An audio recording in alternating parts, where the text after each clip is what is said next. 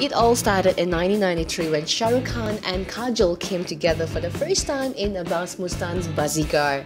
Shahrukh Khan and Kajol has been paired together in 6 films till now, and each of those films was huge hits thanks to their enchanting chemistry. So who's the next Shahrukh Khan-Kajol pair that caught our eyes? Ranbir and Deepika. Ranbir and Deepika have shared a fair share of history together. Randeep, as fans lovingly call, sure have known for each other for a long time, and in fact, they both can act really well. Let's put them in the line of the next Shahrukh Khan and Kajol. Then, Varun and Alia has made their debut together in Karan Johar Student of the Year in 2012.